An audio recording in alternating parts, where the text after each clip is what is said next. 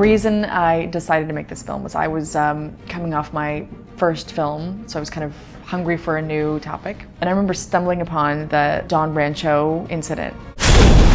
Orange County Sheriff's Office.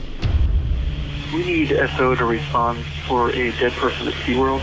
A whale has eaten one of the trainers. Whales make their own decisions no matter how hard you try to turn them into these drones.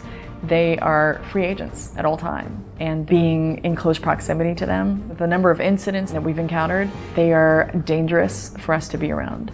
And what SeaWorld, I think, has done is forget that, yes, this is this social, amazing animal, but it's also this top predator, and that this is actually an animal that takes down great white sharks, and that we're swimming with it every day, doing all sorts of tricks. I mean, that's probably not a safe situation for us to put ourselves in.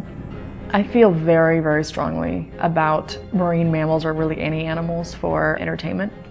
I think that's the lowest rung on the ethical totem pole. It's the strangest practice, I think, when you actually really strip it down and unpack everything that SeaWorld does. It's reduced them to these circus animals.